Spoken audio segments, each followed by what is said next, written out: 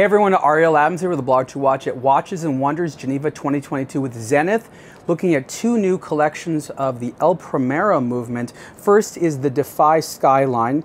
This is a watch collection which has a strap and comes with a bracelet and steel.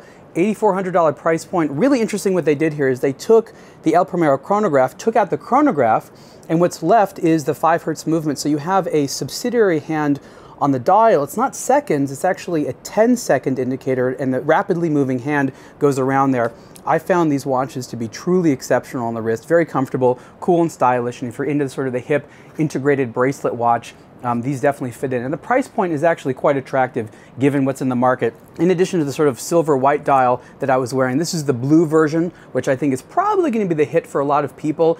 Zenith is probably going to come out with more versions of it, but this is really, I think, the star model. And what I like about the dial is that it has a little bit of depth. Never quite seen someone do this on the dial. Difficult to explain what it is, but you'll be able to see in the macro photography on aBlogtoWatch.com. And then, of course, a black dial version as well in the Defy Skyline. So strong collection, about a 41mm wide size.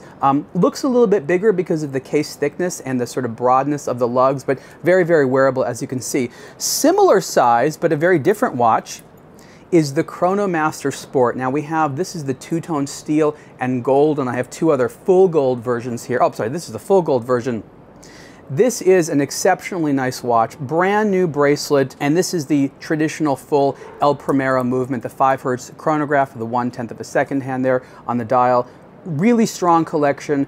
Obviously looks like other watches in the market, like the Daytona, but what people don't always know is that Zenith was supplying Rolex for chronograph moons for the Daytona for about 15 years, up until the very end of the 1990s. So there's actually a lot of legitimacy in this design. These have been very, very popular, and they're very, very satisfying the wrist. A little bit larger than the Daytona, which I like. Beautiful exhibition case back, just truly well done. There's a steel version with a black ceramic bezel, which is sort of the hot popular model, but these ones I think really should not be passed. If you're looking for a solid gold chronograph, this is sort of hard to beat at around the $37,000 price point. I'll show you the watch with the sort of black dial, and you can see that Zenith is using the iconic 3 sub-dial colors, which adds a lot of character to these. Black, I think, is my favorite version, especially in all gold with the bezel.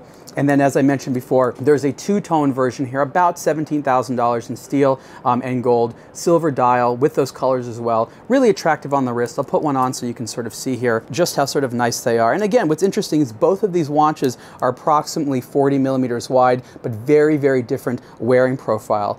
Also, both 5 Hertz El Primero movements. These are some of the new watches from Zenith, and you can see more about the Defy Skyline and the Chronomaster Sport on aBlogtoWatch.com. Thanks.